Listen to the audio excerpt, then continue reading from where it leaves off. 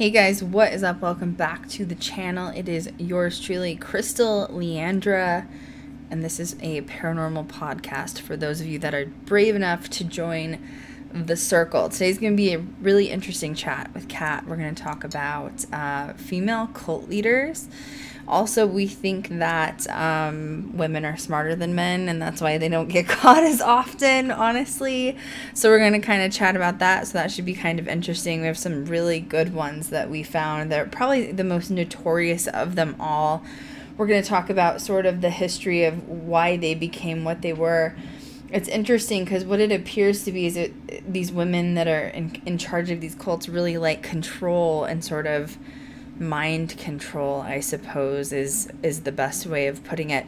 I know a lot of you have asked me about my hair. This is close to my natural hair length. I'm still in the process of growing it out. I was really busy over the past few weeks trying to finish my book. It is complete, and my goal date for release, what's today, is like the 22nd or the 23rd? Today's the 22nd. So fingers crossed it will be released on all major platforms on January 25th. So I needed to not wear my extensions for a minute because I was really just focused on finishing that book. It's a very large task trying to complete a novel. Some people were asking me about the book. I am doing kind of like a Sabrina inspired look. I will be bringing my extensions back sometimes. Just for now, it needed to be, I needed a quick way to get dressed every day. The novel is called Ghost Girl Diaries, The Love Diaries. So my plan eventually is to have several books. Like one of my dreams since I was a child is to be an author. And so eventually there's going to be like probably 10 or more books released, all on different topics. There will be one book specifically that will be about my paranormal journey. It's pretty much complete as well, but I always knew that the very first book that I ever wanted to drop was all my like love and past relationships and stuff like that. And the reason for that is I really believe that, I don't know, I think that we're here on this planet to learn about love at the end of the day, So you'll see some of my worst relationships in that book. You'll see some of my best ones. Although it's based on true stories, true events, I have changed the stories slightly and names of people, for identity protection, essentially. So I'm excited. I'm really excited. I can't believe it's done. Like, it's about 300 pages. So yeah, I can't wait. It is based around my opinion of personal twin flame ascension, personal soulmates, and personal karmic partners. And that includes like family and friend stories as well. So it's not all just like love, gushy, mushy stuff. So yeah, I can't wait for you guys to read. I'm really nervous. I feel like when you release a book, it's like very raw, and like, especially when it's a memoir and like based off of your life, it's like, it's really exposing yourself, like I've been very, very private about my personal life my whole career, so it'll be interesting to get your feedback on the book. Just remember, I'm human too, and I think public figures, people get this idea that when you're a public figure, you have a perfect life and like you don't go through hard times like other people, and that's very wrong. The hard times are what push you to be a stronger person, and the hard times are what you learn to sort of prevail by. And so I've definitely had my fair share of hard relationships. In fact, there's a chapter in there that's called Going to Hell and Crawling Back Out. So it's like quite literal, you know what I mean? So I'm going to bring in my co-host. It is Miss Kat Cormier. Where is... Hello. There she is. Hi, Miss Kat. What are you doing, girl?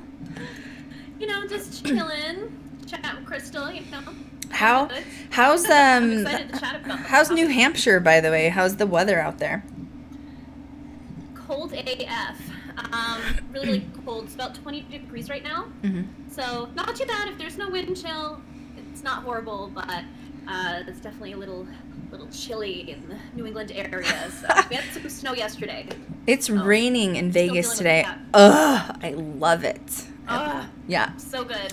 So good. Yeah, Kat's gonna hopefully in the next maybe 2 to 4 weeks, she's gonna be braving the travel because she's dying slowly.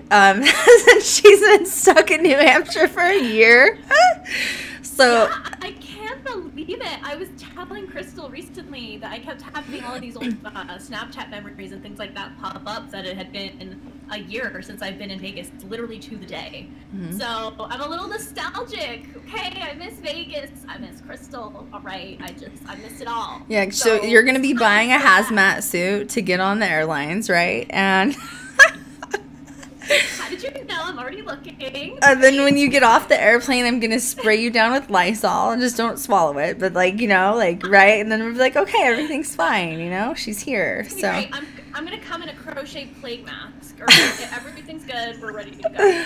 Oh, man. I just want a plague mask in general, just in general. I could do that. So today's stream is good. It's some tea. I'm actually drinking tea because it's cold out. But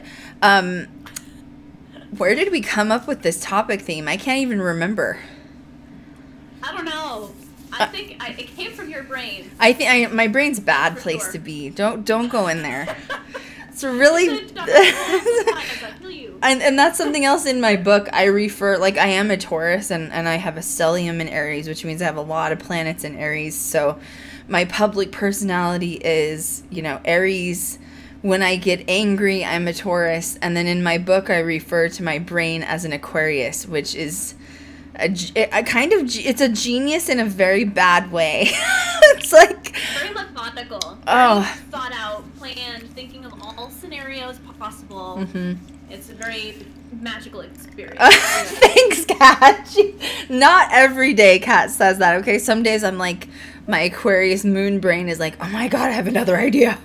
I have to tell you. It's so bad. Oh my gosh. It's so true. The differences between sun, moon, and rising as well. We'll have conversations and I'm like, wow, my rising sign is showing today, or wow, my moon sign's here and balanced, as heck. And that's so weird that you say that though, because I've been looking at a lot of astrologers say that your rising sign should be really what you read horoscopes on. And so my rising sign is Cancer, and I don't really relate to it very much. I know that sounds strange. The only thing I relate to it is if I'm having a bad day and I need to ground myself. I love water. I love hot tubs or baths or the ocean.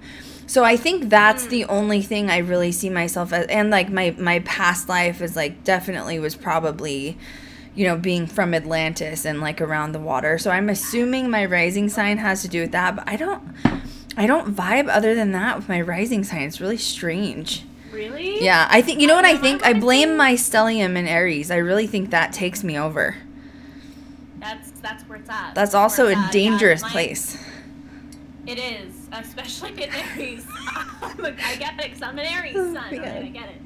Yeah, my rising, I always look for, I'm Scorpio rising, and I always resonate with my Scorpio horoscopes, more than my sun.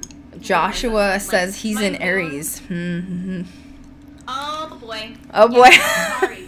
I'm sorry. I feel to you already. Oh, okay, man. It's a long life. It's a hard life as an Aries. Okay, it's fine. Oh my gosh. All right. Where did we start with this? This is good. Oh, okay. So so going back to how I thought of this idea. Yes. Kat and I have been talking about Richard Ramirez, and we're talking about other, serial killers.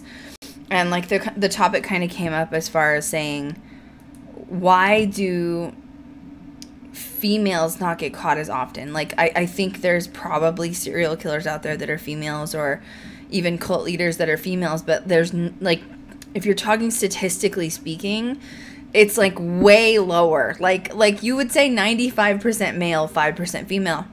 And the first thought I had was, I truly think women, when it comes to murdering, I'm not a murderer by all means. I have seen a lot of true crime orientation, okay? Like true crime. And I told Kat on the phone the other day, I was like, look, I'm not going to kill anybody, but I'm just saying I feel like I've seen so much true crime that if it ever happened, I would know what I was doing. Like literally. But that goes into like actual females like that do true crime like for real, or like, you know, cult leaders. I think they're very, like, they think it out. They're very methodical, like, before they plan things, and I think they execute, and I think that's why they don't get caught, because they're still out there roaming around. Like, why am I laughing? Is it, like, am I that dark? Like, I think I'm really embodying the Sabrina, because I feel like since my hair has been shorter, like, I just have been laughing more and more about knowing that females just really, truly hide out. And it is crazy, because, like, we'll go through this list with you guys, and I'm still laughing, I'm sorry, because these women, like, you look at the men that get, you know, in trouble, like John Wayne Gacy or BTK, like whoever you want to talk about, and they get like sentenced immediately, like 100 years to life. Yeah. You're gonna be put down, like lethal injection. And then with women, they're like, oh, we'll give you 10 years, and if you have good behavior, we'll let you out. Yeah, you may have killed 17 people, but you're a girl, so you'll like do better next time. Like, it's so, it's, you know, weird. We're here for you. We're here for you. Yeah, it is very strange. And on that side, that's where my, you know, I do always say, like, yes, I'm a feminist, and I am, but there's got to be a balance, because with that, I don't think it's fair. You know what I mean? Like, I don't think just because you're a female, the judge is giving you, you know, a free ticket out of here for murdering 17 people. Like, I don't agree with that at all.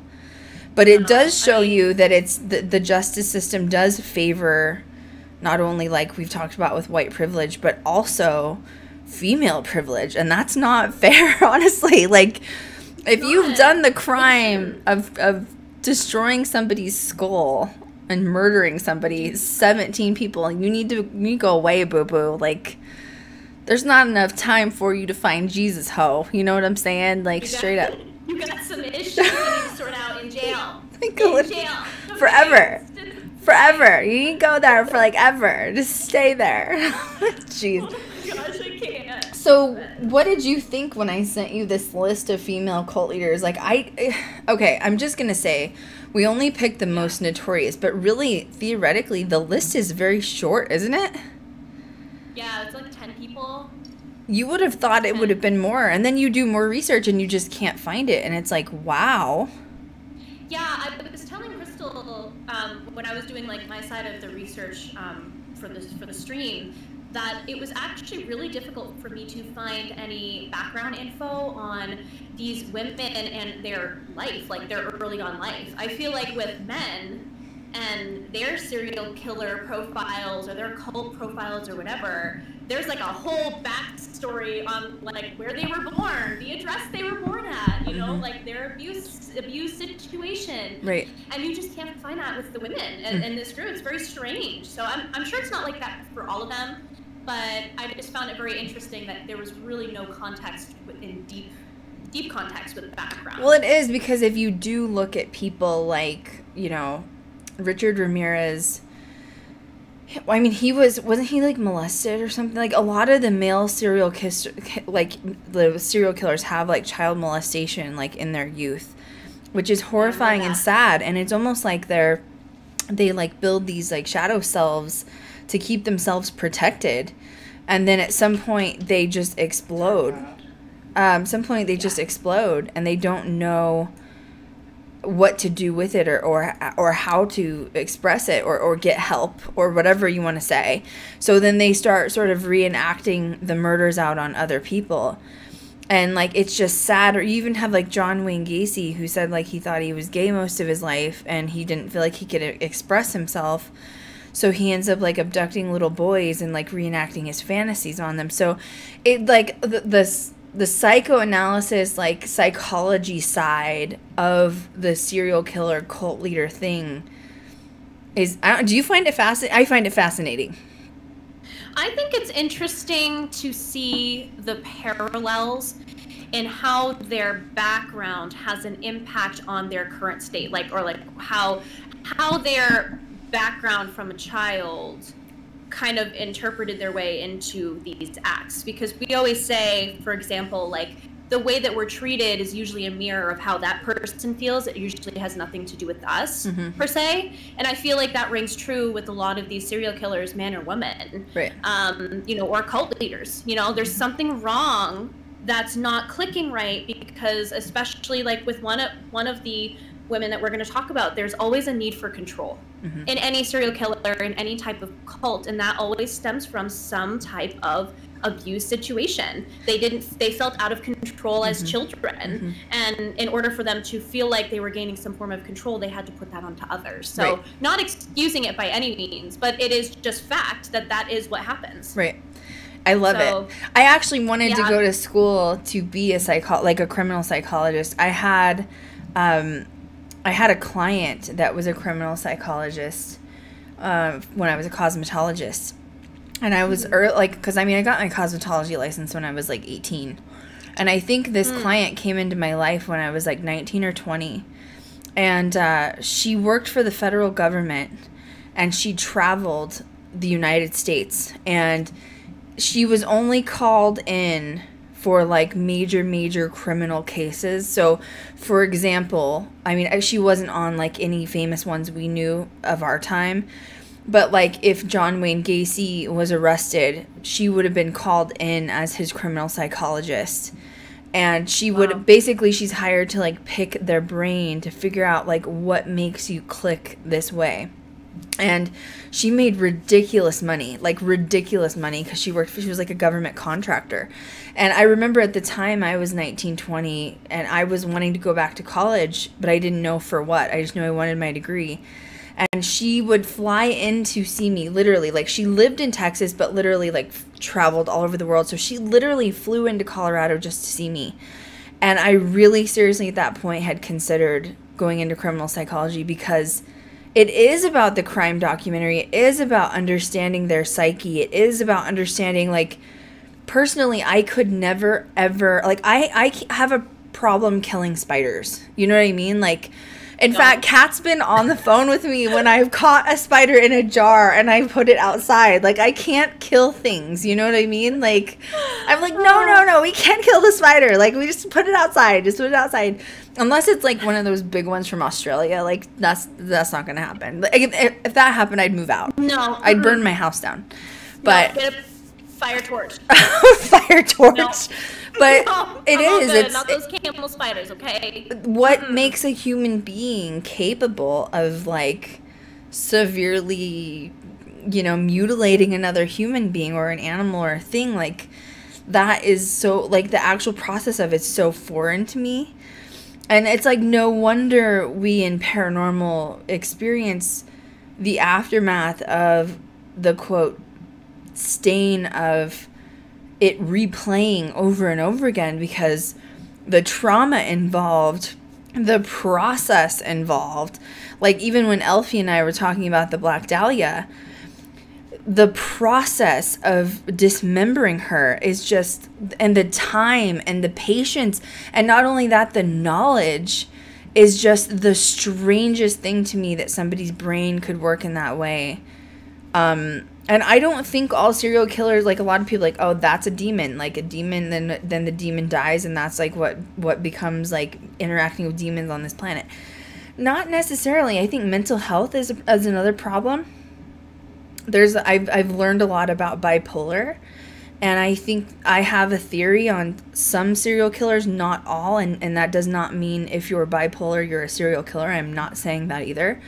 But there is something that they have that's called a manic episode, and I have witnessed manic episodes, and they black out. And sometimes these serial killers, like Ted Bundy, they're like, I don't remember it happening, and he was like, I feel like someone else is living in my head.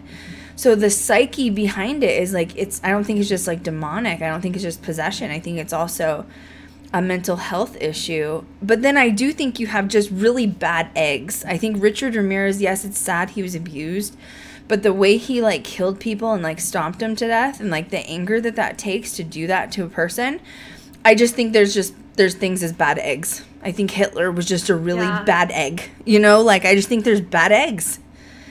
and they have to go home and heal from what they did. But I think most of the time those energies don't want to go home. They don't want to meet their maker because they're afraid to find out what happens to me when I go meet my maker. Like, what are they going to do to me? Yeah, it's really interesting. When I watched the Night Stalker documentary, without getting too into detail of it, he was really dark. Like, his eyes, I've never seen them that dark. Black. On a serial killer before. Like, evil. But, you know, going back to the criminal psychology of these people, it's really interesting because in the Night Stalker documentary, you know, a lot of the police, you know, chief of police especially that was involved in the case, wanted to literally sit down one-on-one with him and pick, you know, Ramirez's brain to figure out why and how, like, what, because I swear, and I haven't heard this, so I don't know if it's accurate or not, but I think they do that, and the reason why you want to know about their backstory and why they do the things they do is because there are similarities in some of these killings. Oh, yeah.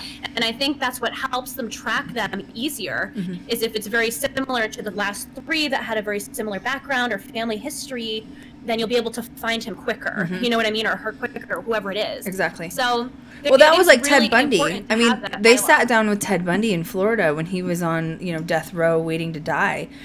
And the interesting thing with Ted Bundy is he actually talked in like third person, where he wouldn't say, well, if I were to do it, well, I mean, you know, like, so he literally talked, like, he didn't say it was me that did it. He talked in third person, but he also claimed that he wasn't present during the murders.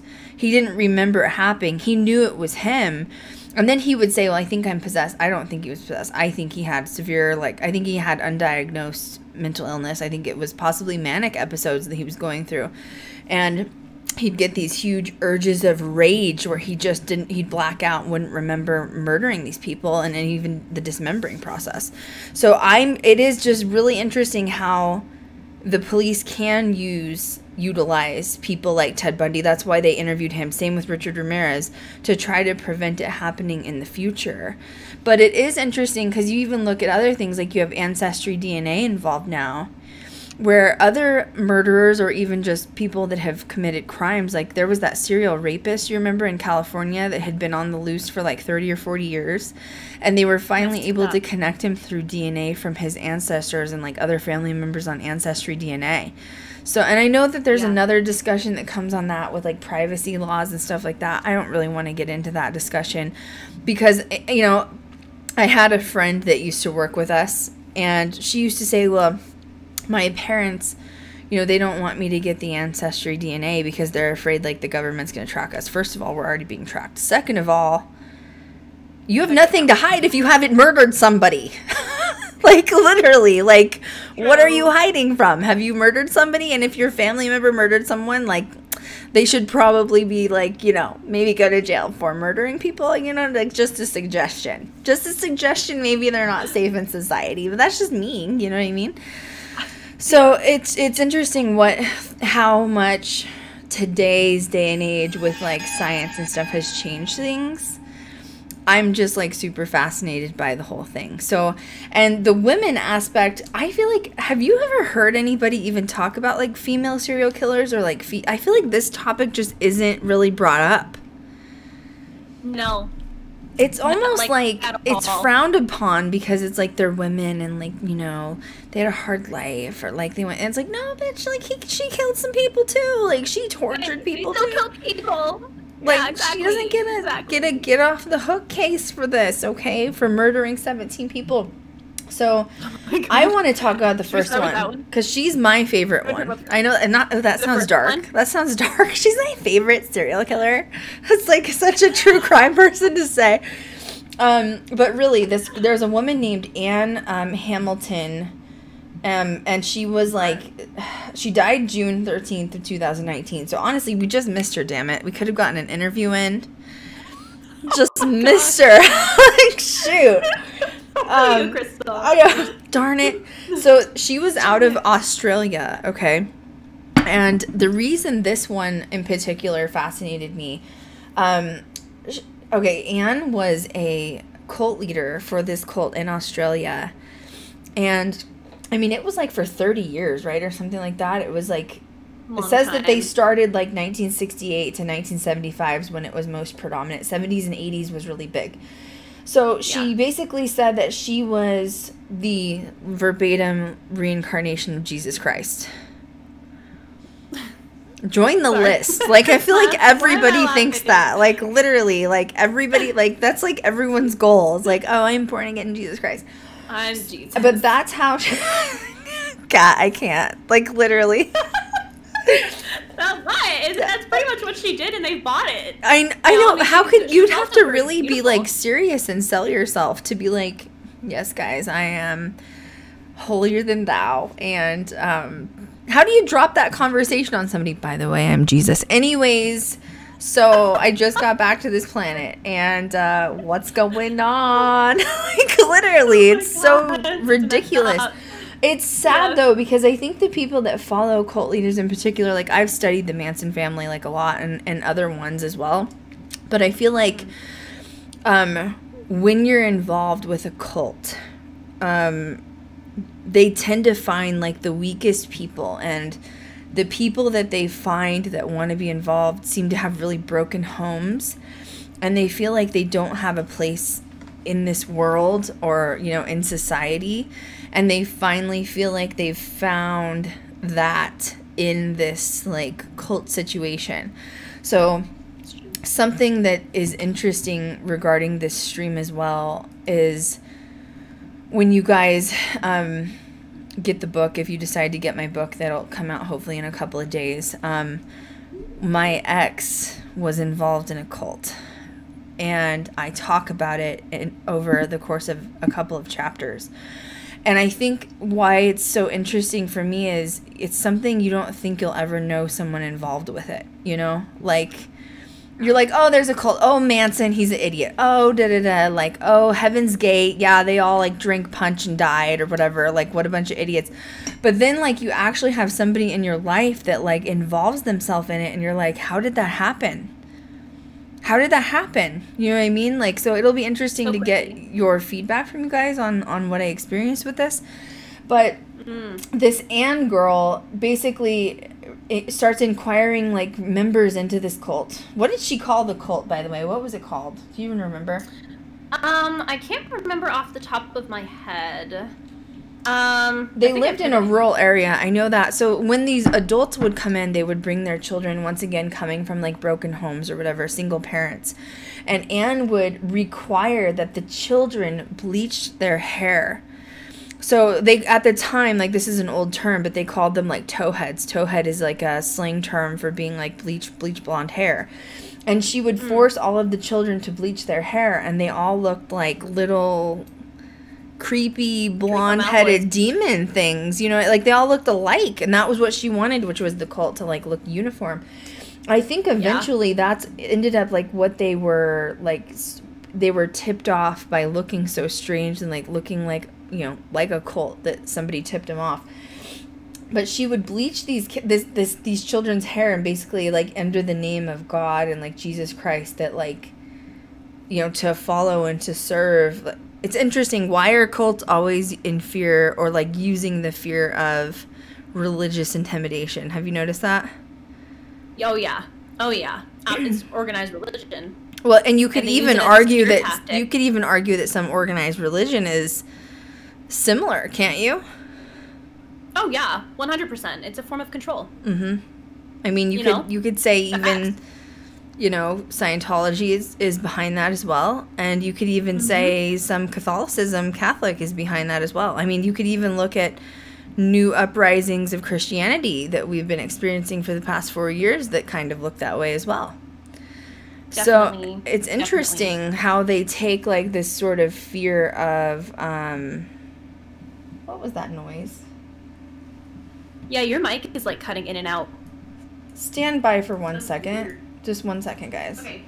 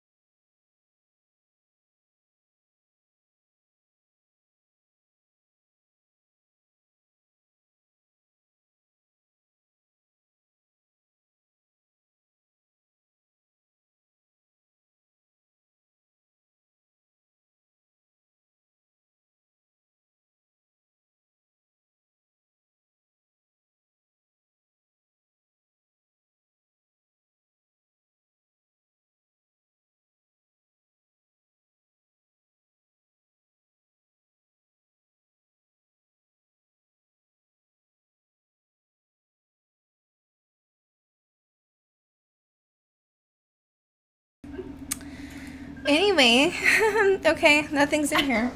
Let me move my backdrop back. Anne called them the family. Why is it always the family? They're just known as the family, and she actually falsified like birth certificates with these children that like she would adopt. Right. And then like hold captive. And that really was strange. Whoops. Really strange. Are you okay? There was like voice, and then it sounded like somebody came in the room, and I wasn't sure what was going on. So anyway. Weird. Okay. So, God, I'm sorry, it threw me off, because I was like, literally, I was like, is somebody, every time I stream, it doesn't matter. It doesn't matter. Yeah, if we were having activity, too, before we went on. And I just saged, like, literally a couple days ago. Anyway, Jesus. I was literally, like, it sounded like somebody was going through my makeup behind me. Yeah, and I didn't want to, like, I mean, it's kind of messy back there. Like, you don't want to see it. That's why I, like, shut the, like, screen off for a second. And because I was like, who's going through my makeup? Like, why? Like, what's going on? I mean, I have people that, like, help me with my live stream here, like, when I'm going live. So I was like, maybe somebody's moving something around. Maybe they're moving the wiring. And I go back there and there's nothing. I'm like, anyways. And aren't you dead? Girl, are you in here? Gosh, it's so weird. Thank you for the bits, Laura. Okay, so let's go back. Once again, she thinks she's like Jesus Christ in the flesh. Oh, that's right. She calls it the family. The family. Mm-hmm. She obtained these children and basically like started adopting them to herself, and like within this culty thing they were doing. And they like knew people like doctors, lawyers and stuff that were doing shady shit, basically, right? I mean, they were sort of helping this situation, which means she had some money to be able to do this, because she was probably paying them off because money talks. And so they were getting these like illegal adoptions going on too, to like grow the cult. And the kids, they ranged from like literally 2 years old all the way up to like in their preteens, right? 13, 14 years old. And she would choose which one was basically going to be abused for that day or that week or that month. They'd be tied up. They'd be put in cages. They'd be malnourished. She'd starve them to death. She would abuse them. She would hurt them. She would drug the children with LSD. A 2-year-old? Really? And in the name of Jesus, are you serious? Like, oh my. And she would leave them in a dark room, like by themselves, with the lights off, and then she would just come in while they're tripping on LSD, and of course that would startle a child, you know. Well, and who knows if she gave them so much where they were like practically overdosing as well. Absolutely. In the dark, can you imagine, like, and doesn't LSD, like, it's a hallucinogenic, so it makes you, like, see shit, right? And you're in the dark. I mean, I'm sure it's, like, your mind starts tripping out, like, monsters and everything. Like, what a mind F for an infant. Oh, my God. She gave them diazepam, too. God, that's, like, Valium, so that makes them really, like, tired and sleepy, and it makes your muscles go sort of weak. That's, like, prescribed for anxiety is what it's prescribed for.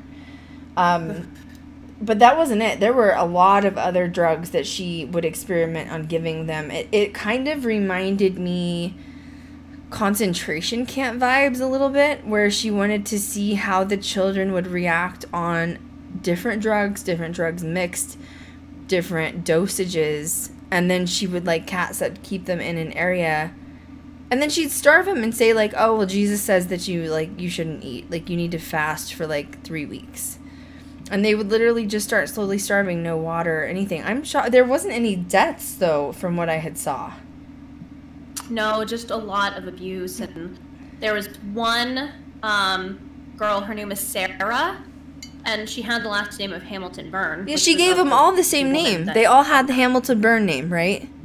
Yeah, Ew. And that's where they falsified the documents. Creepy. Because they knew people to bypass, like, the whole process, you know? Mm-hmm. And Sarah was expelled from the adoptive mother at some point during that time, but Sarah talks about how there's this man named Muktananda,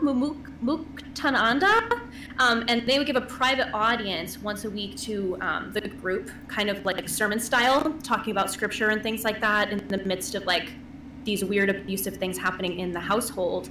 And he had done a test on the children saying that the family should live with him in India, like go back to India, and the kids were all really excited because they thought this was a man that they could trust.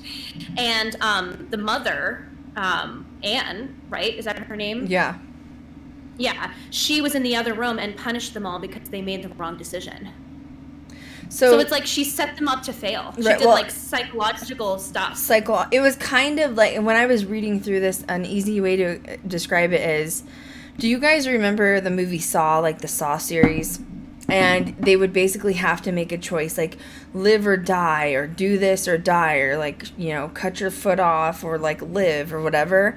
She basically gave them ultimatums like that, except they were children. Now, nobody died in the end, like in the movie Saw, but it was like psychological torment that she put these kids through. And if they, quote, failed their tests, that's when like they would be chosen for abuse, depending on who failed the worst. And she'd like starve them, like I said, abuse, give them LSD, all these strange person, once again, all about control, all about manipulation, mind control, abuse. And she wanted them to fail. She wanted them to fail so that she could torture them.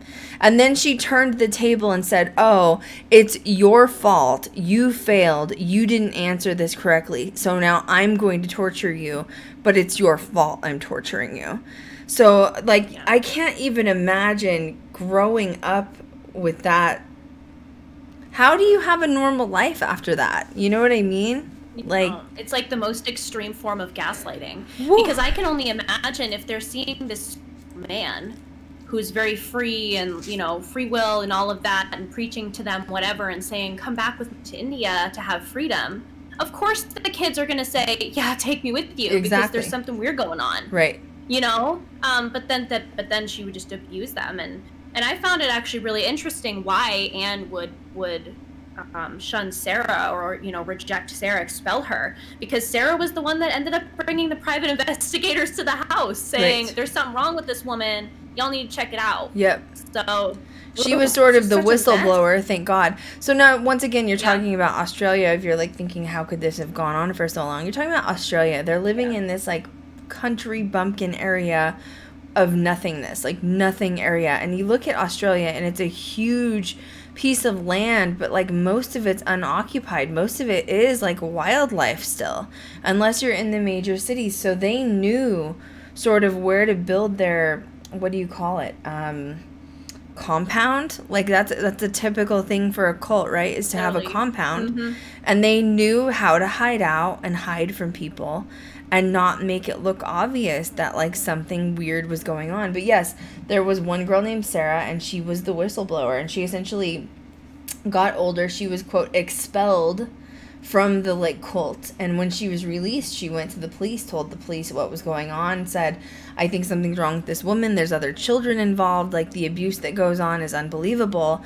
So once again, was there a mistake made on the part of Anne? That wasn't very smart. She should have known better.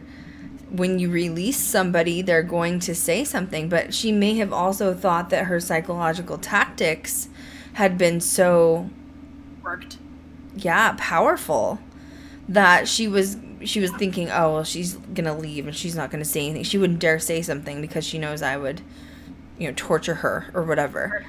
Mm-hmm. So it's almost this also attitude for the Anne, which is the woman that's in charge of the cult, is this attitude of, I'm invincible. I am Jesus Christ in the flesh. Nobody can stop me, not even the law, not even a whistleblower type of thing. And so it is interesting. It really is interesting how these cult leaders sort of function. So this girl was expelled from the cult in 1987, and then the girl named Sarah Hamilton went to the police. The police basically made a bust. They removed all of the children in 1987. Sarah, this was interesting too. So she's the girl that was the whistleblower. She ended up going on and studied medicine, and she became a doctor. Like, that had to... That's how you do it. How do you do that, though? Like, you were abused and, like, in a cult your entire youth. Clearly, she'd been rebelling for a while, but she'd endured massive abuse. And she literally chose to turn her life around. Like, wow. It's huge. She's probably an old soul. Oh, yeah, she'd have to be. What was going on from the start. I would assume, too, she was the oldest. She was probably looking after the children. I'm sure. So she might have been their only real saving grace. Mm-hmm. You know? Well, I think in that, if you were in that position, personally, you would think that if you're being abused and you've been abused and you're sort of imprisoned in this cult society, you're going to assume that if you rebel against the cult leader, who Anne hated her the most, you're going to rebel and they're going to kill you. So she was very brave to be like, I don't care if they kill me, I'm still going to rebel. I don't agree with what's going on. I don't agree with this. And instead they're like, we're just expelling you from the cult. You have to leave. Like, you're homeless. You're on your own. And she's like, okay, bitch, I'm going to turn you in. I'm going to get all these kids safe. And that was also a brave move, because she may have been in fear in her head that if she turned her in and nothing happened, she would also still be murdered at some point. So, like, the bravery that comes in from standing up, doing the right thing, even if you're alone, like, that's a huge lesson, I think, to anybody that reads about this stuff, is like, even if you're alone and standing up doing the right thing, you are doing the right thing, even if you're by yourself, 100%. But always. It is hard. And your gut instinct, especially with the psychological aspect of things, because I almost wonder if people rebelled, or if Sarah rebelled, that she was just given LSD. You know what I mean? To just shut her up. Shut up. And hopefully, well, really and once again, if you're giving infants, children who are not being prescribed this medication for, like, proper reasons, who knows what that could do to your memory? Maybe she was trying to find a combination of drugs where they would forget what happened earlier. Oh, like an amnesia type of thing or something. Because, like, the list, guys, like, you can look it up. There's so many drugs that they were giving her. I don't even know what some of them are. I didn't research all of them. Obviously, what I think was happening is the adults were given the drugs by, antipsychotics. You have everything. You also have illegal drugs as well, but other medications that are prescribed. And then the adults would bring them home and give them to Anne. It was almost like she probably was making them get the prescriptions. And then she was basically giving the children these, like, weird cocktails. And it's horrific, once again, to think that an adult could be that.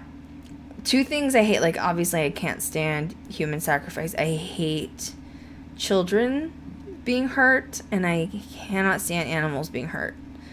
Like, right. My psyche does not, like, how? Sacrifices, how do these people do, how an innocent child? Like, I'm not saying not to, like, oh, well, if you're gonna kill somebody, just don't do it to a kid or an animal. Like, you shouldn't kill anybody, period. You know what I'm saying? But, like, little kid who's, like, a empty sponge that's just got to planet Earth to, like, become something, and, like, but children are also easily manipulated, and you can take them over on control easier. So that's a reason that these people, even like John Wayne Gacy, that's why they choose children, because they're easier to take over, and it's sick. That's so sad. So now 2009 rolls around, and two kids from this, like, cult step up and say, I'm suing Anne for psychological torment, and they sued her for cruel and inhuman treatment. And other people got involved in it too. Like, they were saying they were freezing overnight. They were being forced to live in a shed. They were being forced to take drugs and medications. They were starved. They were given insufficient food. And these people, okay, so Anne at the end of her day was worth $50 million as a cult leader. And these people that sued her from the court system compensated these victims that were in the cult $250,000. Are you effing kidding me? And she's worth $50 million? The hell is wrong with our court system? It's messed up. It's messed up. And I'm just shocked that she didn't really serve any time. And she didn't serve any time. She didn't. They took the kids, which thank God they took the kids. But Jesus, I mean, messed up. I don't even know. I'm just gonna stop there because it's just I could keep going and it just doesn't. Go down matter. a dark rabbit hole with that one. Yeah. She was just bad. Good. She's just bad, evil person. Okay, so the next one, Clementine. Barnabet, is that how you pronounce her name? Barnbet? Barnabet, maybe? Barnabet, yes. Barnabet. She's definitely dead, right? Yeah, she'd be like 127 today or something. She's definitely dead. I mean, maybe. Like, she practiced voodoo, so she could be walking around somewhere out there. If somebody introduced themselves as Clementine Barnabet, run. Run like a mofo, because, she's 127. Literally. Yeah. It's 2021. You just never know. It could be a zombie apocalypse, you know? We've seen it all at this point, you know? Pandemic, voodoo queens. So she was quote called the voodoo murderer. She was in charge of the voodoo murders. And I thought it was really interesting. She was considered, this was obviously in the early 1900s when this happened, but she was considered the first Black woman that was not only a cult leader, but also a sort of serial killer. She was considered the first female African-American serial killer in the United States out of Louisiana. Crazy. I'm not sure if that's a proud title, but I mean, messed up. You guys, I just want you to, we're going to put a warning up now that this one's a little gruesome, so if you can't handle it with the tum-tum, there's some explicit material, you know what I'm saying? Block your ears. Do you want to start it? Okay.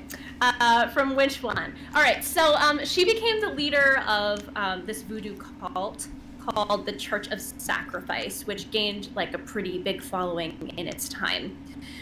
Essentially, the Church of Sacrifice would sacrifice people in order to show their devotion to their high priestess of the church. Wow. And before they would go and, murder people, they would be given these conjure bags, which is a lot like hoodoo magic. So voodoo and hoodoo are similar but different. Mm-hmm. And they said that if they wore, the high priestess would say that if you wore the conjure bag while doing this act of violence, that you would have supernatural powers and you would be virtually undetectable to authorities. So people that might be around here's the way, when I was reading this is how I sort of envisioned it to make it sound like it makes sense.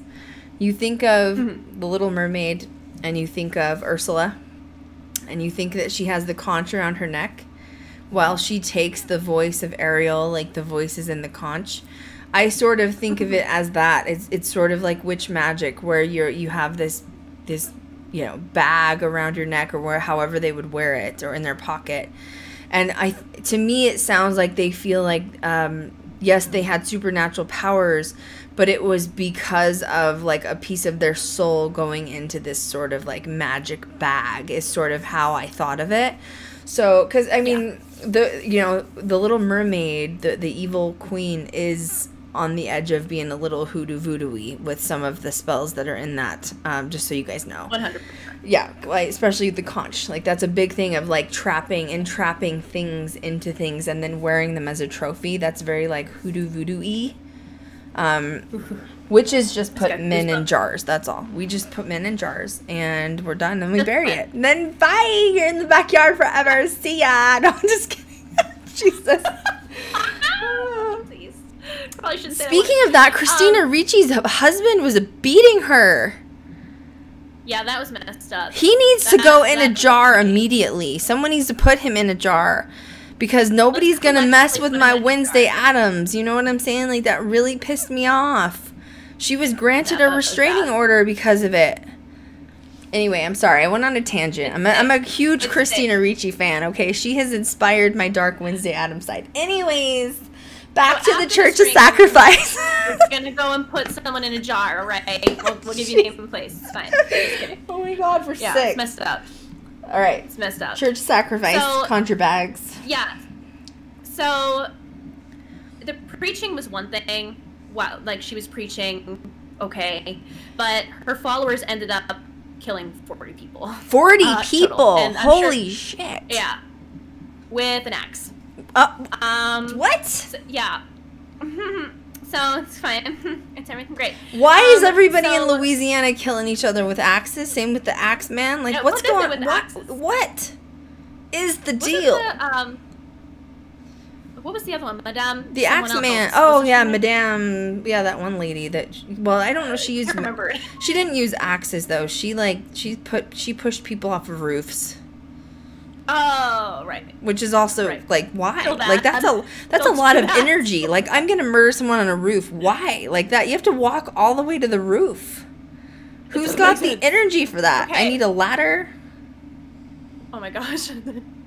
Why do I keep saying that? This is such a horrible time to say that again. Oh, my gosh. Get your life together. Gosh. Okay, so apparently as well, these followers believe that immortality could be gained by making these human sacrifices. So that was what the Church of Sacrifice was, essentially. Yeah, and once again, talk about not trying to hide that from the authorities. Like, oh, what's your church called? The Church of Sacrifice. Really? Like, wow, no shame in, like, trying to hide it at all whatsoever. No? Messed up, man. I keep feeling like there's something on my face. Uh-oh. Like, I keep feeling like... Spiderwebby? Like wispy? Uh-oh. Like a... That means the ghost is at your house today, ho. Not at my house. Right. Okay. Just don't touch my bearded dragon. We'll be fine.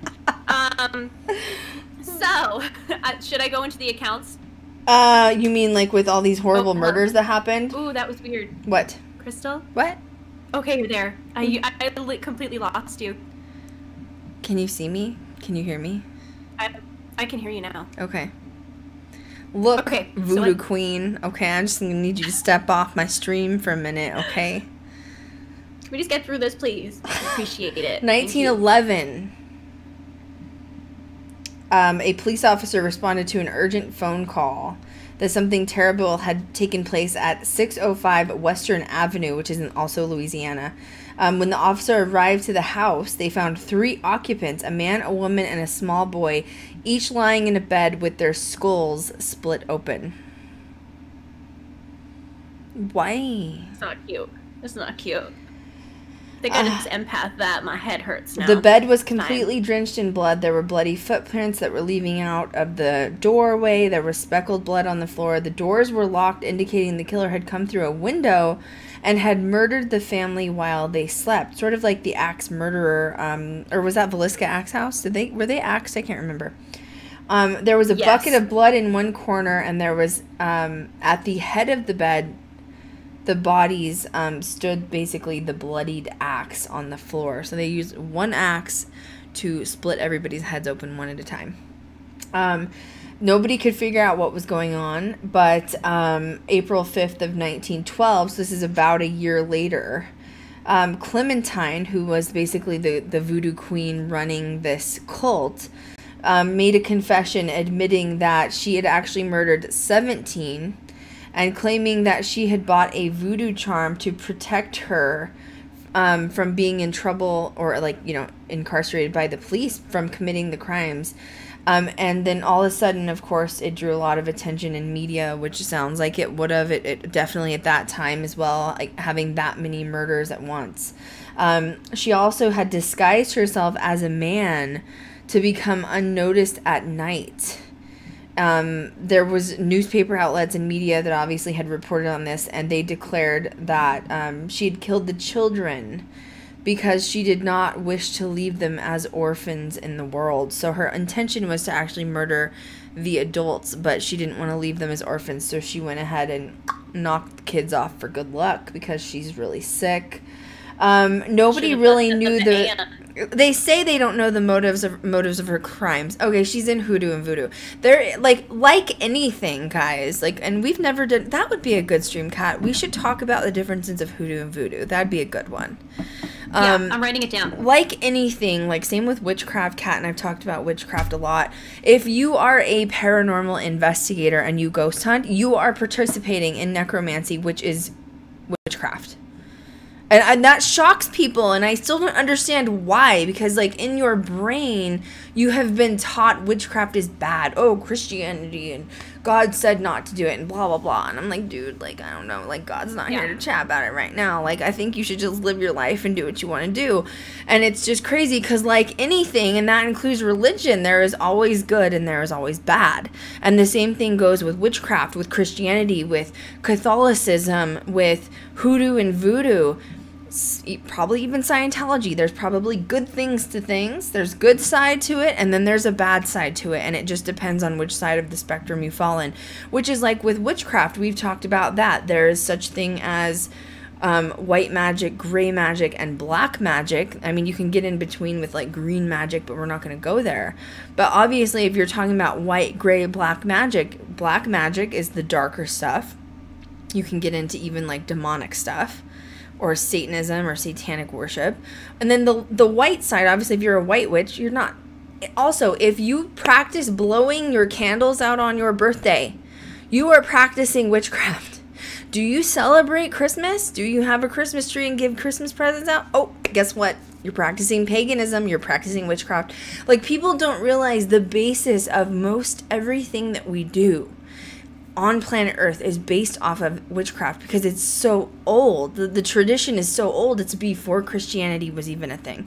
And but, you know, going back to the hoodoo voodoo side of things, investigators were saying, oh, we don't really know what her motives were for the crimes, because she was practicing voodoo. The dark side of voodoo is literally bloodletting and collecting blood specimens, because you need bone specimens, hair, and blood in order to, like, create and do, like, the dark rituals. Yep. So that is why she was murdering people. She was collecting these, I mean, sometimes they do trophies, but not really as much. Like, for her to just go in and clonk people over the head, I don't think it had anything to do with, like, her wanting to collect things. I think she was literally using human sacrifices, and she was needing specimens to do spells. I mean, what do you think about it? I agree. Yeah. I agree. But now this happened in the early 1900s, and obviously, you know, you're going to have police and investigators. They're not going to have a clue what hoodoo or voodoo is. Right.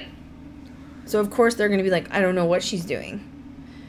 So she confessed to 17. Her congregation confessed to 40 murders, claiming that she was basically immune to being prosecuted because of her voodoo charms. That she, like, kept around her neck or whatever. She did end up having to hire defense attorneys. They claim that she was sane. Or no, wait, she was insane. Insane, yeah. But she stood trial and she was sentenced to life at the age of 19. Wow, that's a young cult leader, 19. Like, so that means she started even a few years, like, prior to that. So, once again, now, in her case, do I think people were following her because they found, you know, they were like lost souls? Possibly. But I think in the case of something like spell work, she probably just found other people, especially in Louisiana, that were like-minded. I mean, hoodoo and voodoo is still very prominent today in the South, like very prominent. And then hoodoo originated from Haiti, right? And then voodoo originated from Africa. So, and there's still people that practice that ritually, like, to this day. Once again, you're not going to hear about the dark magic side of it because they don't want people to know about it. Yet, that's what people are afraid of. But, you know, once again, do I think all hoodoo and voodoo is bad? No. I can admit there is a egg spell that Kat and I do every once in a while, and is it hoodoo or voodoo? It's hoodoo. Is it hoodoo? It's hoodoo. It's hoodoo based. So you take an egg and you use it. It's a process. I'm not going to go into it now, but you take an egg and it basically removes negative energy from, like, your body and your surroundings. And then you crack the egg to see what, like, the yolk looks like inside of water. And that will show you if you need to do another egg spell, like 2 or 3 more times to get rid of any negative energy. It can be like people sending you bad vibes. It can be people cursing you, all that kind of thing. So yeah, Kat and I do participate in that once a month. And I think it works. So not all hoodoo and voodoo is, I'm going to go sacrifice a lamb. I'd rather you don't. Can you not? I'll take the lamb. I don't know where I'm going to put it in Vegas, but I'll take the lamb. I'll take it for yarn. Cat just wants a llama. I'll share it. You just want a llama, Yeah. like, for God's sake. Oh Kat. my gosh. Side note, I drove by an alpaca farm the other day and I almost cried. That was my story. The end. Oh my God.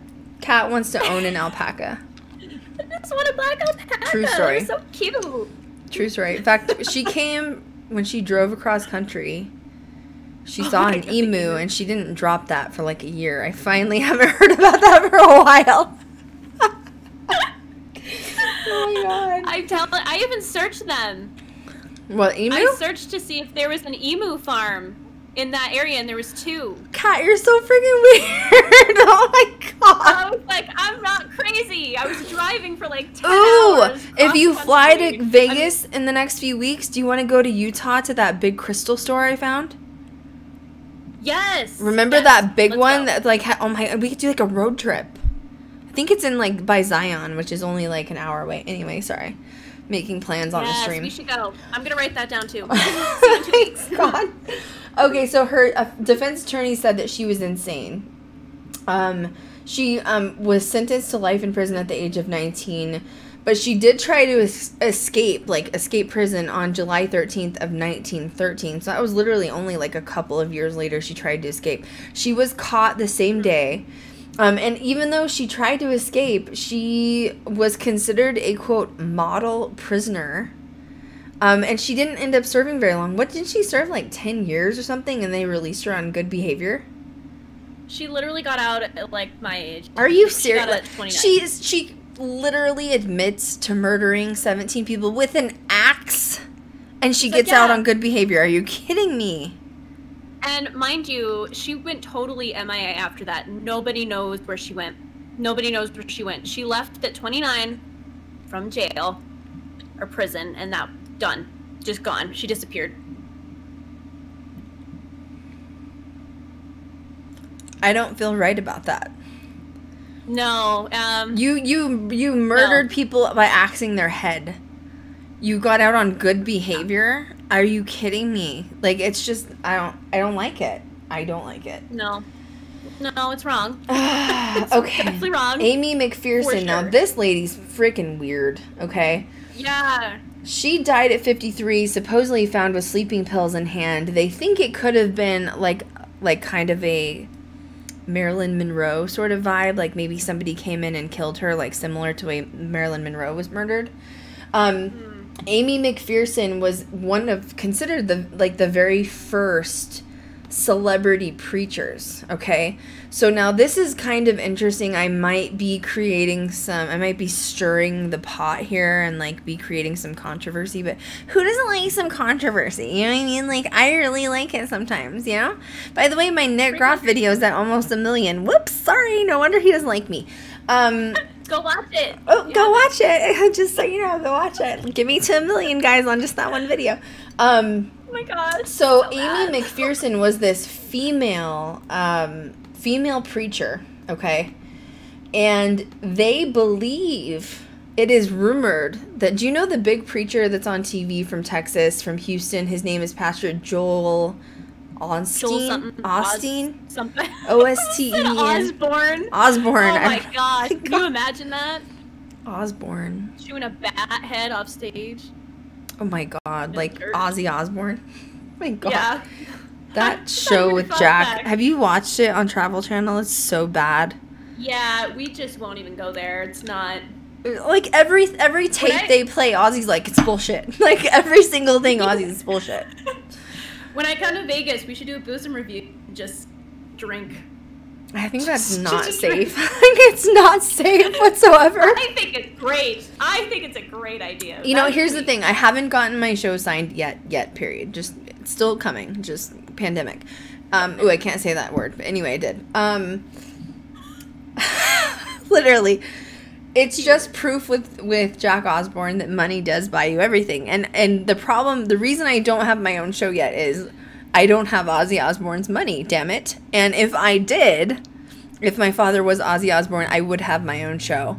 with Ozzy Osbourne as my co-host, telling me that every paranormal show and video is bullshit. So that's why I don't have a series, for those of you asking. Like, literally. In case anyone is wondering. In case anybody's wondering.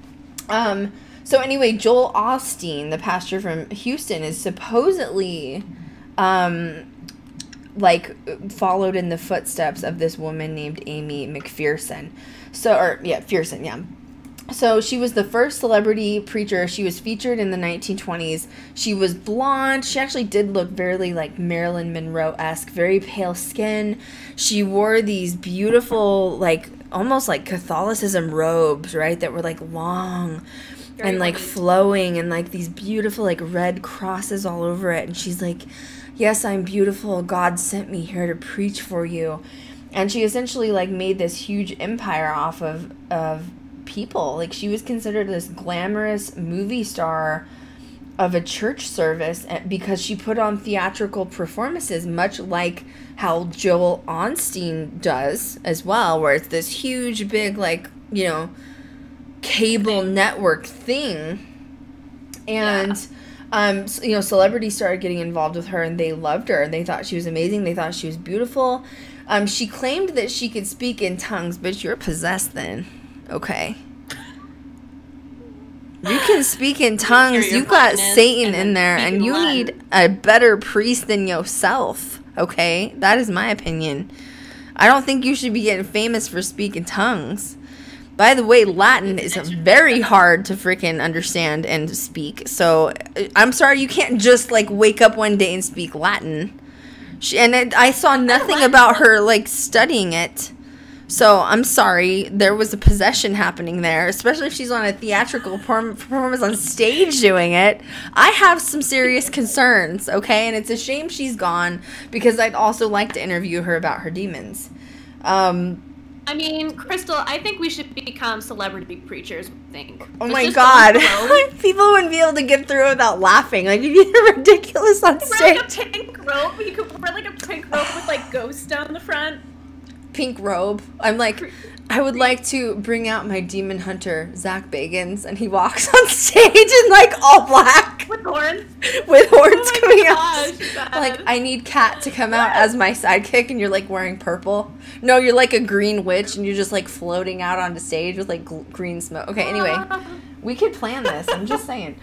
Let's do it. Let's make these series. So, she also claims she could cure the blind. Me too. Me too. Same. Yeah. 100%. Hey, welcome to the club. Nice. But they say she was groundbreaking. She was What's that word called? Evangelized? Oh, evangelical? I can't say that word. I can't say aluminum either. And I love it. She also had a radio broadcast that she did as well, and people found her personality very charming. And she was criticized for loving her celebrity status too much, and she would basically backpedal, saying, like, no, I'm doing this for Jesus and for God. And it has nothing to do with my celebrity status and all of the millions of dollars I'm raking in.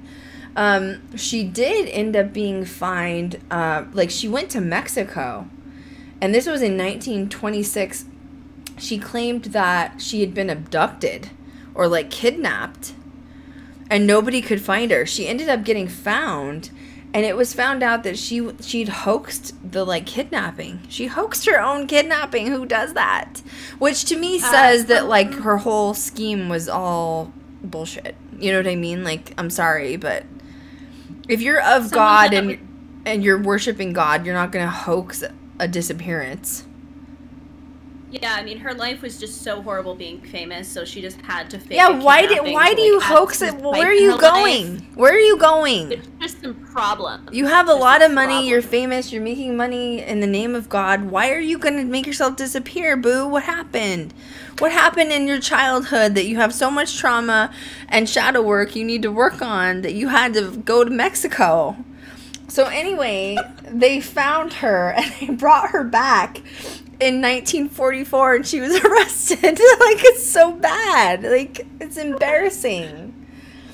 Anyway. Well, And then she died in a hotel room. And then she died like Marilyn Monroe. I think people were just done with her, and they were like, just make it look like Marilyn. We're just done. We're just done. Like, get rid of her. Yeah, it is. It's always with the sleeping pills. That is weird. Yeah, it is.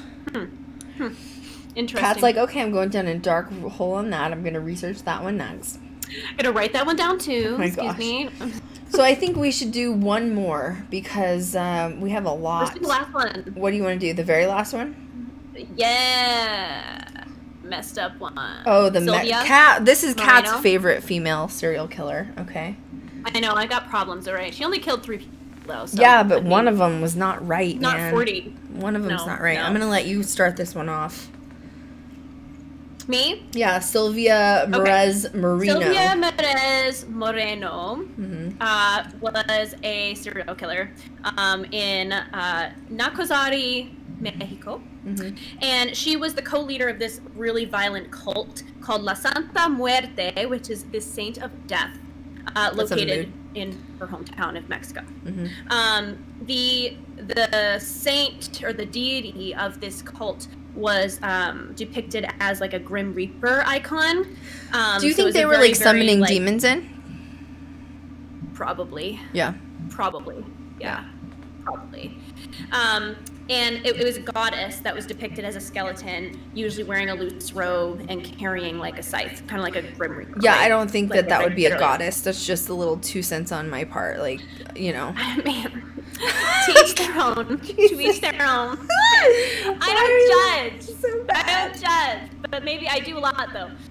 So the icon also gets the nickname of Flaquita, which is also called Skinny Girl, or Joseida, which is Bony Lady, which is mood, literal mood. Let's see here. The murders took place from 2009 to 2012. She did end up getting arrested for it in March of 2012. Is she still alive? Yeah. She is, I think, actually. Probably in like prison or something. No? No death date was listed. Okay. No death date was listed online.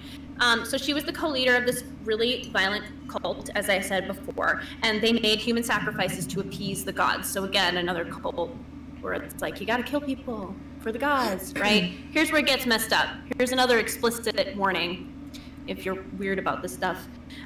So the first victim was a woman named Cleotilde, who was a 55-year-old friend of hers, and they also killed 2 children, one of which was the woman's own grandson. See, and they beheaded him. What? Yeah. How do you behead your own grandson? Come on, man. Yeah, it's wrong. Don't do that. Don't behead Jesus, Kat. Okay, just don't do that. It's really bad business. It's just mind-blowing that this is even a conversation right now, to be totally honest with you. Seems pretty normal to not do that, but in case we need to put the disclaimer here, putting it out there, don't behead people. How could you even consider killing your own lineage? I don't know. That is some psychology I don't want to know. I don't want to know that. I'll put you that on that case there, Krystal. No. Chat with them, no. So they buried the bodies outside of the city, and they were found later on at the altar site in a small mining community about 70 miles south of Arizona. Oh, Douglas, Arizona. Really? I'm going to look that up really quick. Go ahead, keep going. Do it. So here's where it gets explicit, just as a warning. This was off of the report, the police incident report of what had happened. The victims' throats and wrists had been slit, and their blood was smeared across an altar dedicated to Santa Muerte. Investigators say that Meraz and her family believed that these blood sacrifices would bring them riches. Wow. When they arrived at the scene, there was blood smeared all down the deity that they built on top of the altar. It was really messed up. Let's see. Okay, so it says it's about 70 miles south of Douglas, Arizona. So just everybody knows, Douglas. I'm familiar with Arizona since I live in Vegas. I go to Phoenix a lot just because it's fun. I like there's some bomb ass sandwiches shops in Phoenix. Okay, just for the record. But Douglas is literally on the border, so it must have just happened just past the border of Douglas, Arizona. Yeah, messed up. It's messed up. Go ahead. Oh, God. This is really creepy. I said, like, empath again, my wrist. That was creepy. So investigation after family of 10-year-old Jesus Martinez reported him missing early in that month. So they said that one of the cult leaders said that the murders took place at a ritual during the night, lit by candles. Yeah. There was a literal quote, like one of the members of this cult said, they sliced open the victim's veins while they were still alive, and then waited for them to bleed to death to collect the blood in a container, and then they beheaded them. So they're doing rituals again. Yeah. Which is crazy because you're talking about Mexico, which is probably predominantly Catholic, right? Like Catholicism. Why? What? To an extent. No, okay. We just talked about this before too.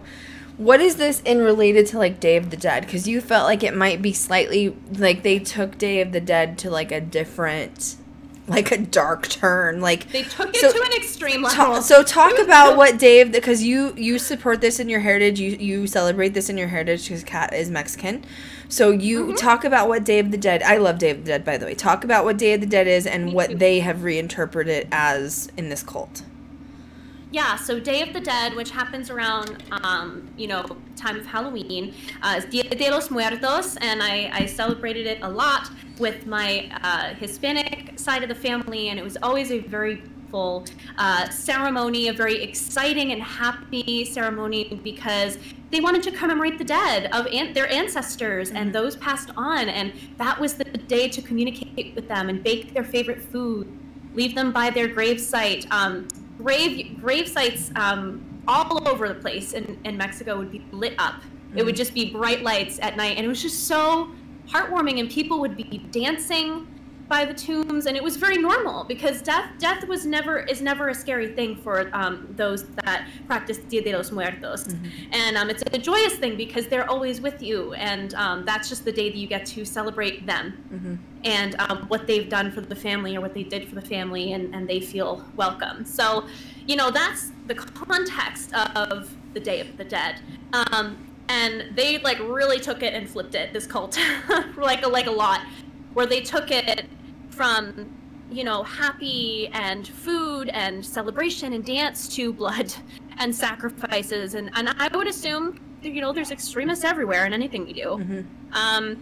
I would assume that they didn't feel like that was enough to commemorate their ancestors. Right. So I would almost think back to, like, I don't know why I thought about, like, the Viking era, where they would, like, sacrifice people and animals and things like that for the gods. And that was, like, really honorable. So in their brains, these people in Mexico that were doing this cult beheading people, they probably thought that that was their way of commemorating their ancestors and their dead. Well, no, which is just really messed up. What's the it starts with an M, the Mayan tombs. They were known on the Mayan side, which is also in Mexico, for doing human sacrifices. So, I mean, who knows? Maybe they interpreted that ancient language and they were using that as well. Because the Mayans would literally have the stone sacrifice tables where you bleed out and, like, the blood goes down through the weird crevices and creates, like, a pretty river of blood. We have one of those tables here in New Hampshire. Isn't that where, like, the UFO sightings have been and all that stuff? Yeah, and there's literally a blood sacrificial table that is like a carved stone that has like incisions in the stone for the blood to go out. And there's literally like a spout at the end of it, and no one really knows what it was used for. But they actually hold a lot of rituals and, like, seances in that area, and it's allowed. By druids, by, pagan, whatever it is. They do allow them to come and use that sacrificial table. And actually, the day I went to go and visit it, they had police there because something had happened with it. Gee, I wonder what happened. Somebody practiced another sacrifice. Great. Oh, God. Yeah, it was messed up. So I just don't get earthlings, like, I just don't get mortals. And the reason I don't get mortals is I believe in reincarnation. I believe we've reincarnated. I don't think any of us are from this planet. I don't really think there is one religion or one God per se that is a hierarchy over another. I just think there is. And I don't understand why people come here to torture things and themselves and each other. I don't get mortals. I don't understand mortals. It makes no sense to me. Do you really, like, no matter what religion you believe in, no matter how ancient it is, what in your right mind thinks that you have the right to take somebody else's life? No God of mine I would be, worshiping in order to give a sacrifice to them. That's no God of mine, period. I don't care if it's Christianity or any of the above, because even, like you say, there's extremists no matter what. So there's all parts of life, all walks of life and religion have had extremists with sacrifices. Doesn't have to just be witchcraft or hoodoo or voodoo. So it's really strange to me how this planet works. Yeah, I sound like I'm so not from here, but there are days I'm just like, I am not from here, like, at all. Like, literally. No, it's backwards. It's very backwards, and, what is wrong is right, and what is right is wrong. It's just very bizarre. And I 100% still stand by your theory that the life we're living now is hell. Oh, well, I don't think we're in hell per se. I just think, I don't know what else, like, yeah, I mean, if you, like, people are like, oh my God, I have to do good, and I have to, which I actually talk about my theory of hell in my book that's coming out, because I've been given messages from Derek, who's my friend that committed suicide, who has not crossed over yet. But I don't think we're in hell. I just don't understand why people are so afraid of hell when anything that could happen in hell also goes on here, is my theory. You know what I mean? Like, people torture each other here every day, like, to very violent capacities. What makes you afraid of another realm when we already live in one that's similar? You know what I mean? Like, stop letting religion make you afraid. And just stop letting scripture, such as one of the 180 versions of the Bible, make you afraid of some realm that, in my opinion, doesn't exist. You know what I mean? So it's just, it's just, especially when you do have these sacrificial altars that are already here. Like, hell has already happened here. Like, we see it every day on the news, for God's sake. Oh. So, I don't know. It's interesting. It's really interesting. It is. Well, anything else you want to add to this? Yeah. Oh, this was a good stream. I almost feel like we should do a part 2 with the other ones. Yeah. Because there's a lot more that are just really interesting. You can kind of, like, dig up, you know? Oh, yeah, there's more. This was great. Maybe we should do, like, a serial killer stream, too, for women. Yes, I agree. That'd be a good one. I agree. I mean, I've talked about a few. Poor Dorothea Puente, bless her heart. She was just a hot mess, you know? Oh my God. I mean, she had a good idea, murder people and take their social security checks, you know, like, but you're gonna get caught eventually, boo-boo. With Dorothea Puente, it shocks me that a little lady of her stature, because she was little, she was petite, she didn't weigh much, and I mean, her age also comes into a factor. For her to murder people and drag their bodies to her death garden, how in the godsend did she do that? Like, Jesus Lord. Death garden. That's what I need. Yeah, me too. Kidding. I want one of those, but not with bodies, with, like, black flowers. You know what I mean? Like, not with bodies. No, not bodies. Ew, the smell. No. No. No. Well, thank you guys so much for tuning in. Thank you for spending Friday night with us. Kat will be in Vegas hopefully in another couple of weeks. We'll do some. She'll probably end up, like, not going home and, like, moving in for, like, 6 months. We're gonna do some live streams while she's here. Excuse me, and we're also gonna do. I think we're gonna do a couple road trips, aren't we? We talked about that. Oh my gosh, I'm so excited. Yeah, we're talking not in public. We're going to still be social distancing, like nothing like that. But we're thinking about, there's a couple of really amazing gemstone rock places that we found on TikTok that are in, Utah is known for a lot of mining, and they have amazing, beautiful gemstones. We found a couple of stores that are literally just a couple hours away. So we will probably live stream that or like film it or whatever, film the road trips. We want to do that. I'm wanting to go, one of my favorite mall, there's a really awesome mall that's in Phoenix, and I've just, quarantine's got me. Like, I haven't really done anything. I've been staying at home, so we might take a trip one night, go to Jerome and film something in Jerome. And then we might, and then I think I want to go to Arizona, what is it called? Phoenix. There's a mall there that I love. I think it's in Mesa. And also Mr. Good Sense. I'm going to go eat some sub sandwiches because those are delicious. Yes. And then thank you, Laura, for the bits. We appreciate you. And then we're also talking about going to LA for a couple days. My website is like getting there, kids. Okay. Also, I wanted to announce that if you're wanting some Ghost Girl merch, you can find it on ghostgirlglam.com. Can you type that in for me, Kat? www.ghostgirlglam.com. I have my shirts that are like the GGD logo, Ghost Girl Diaries logo, on my website. A bunch of you guys have already bought them because they're on my website.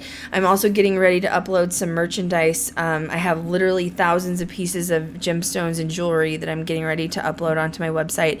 But I'm also going to LA because I'm thinking about eventually not only finishing the cosmetics line, but I would like to start a clothing line at some point.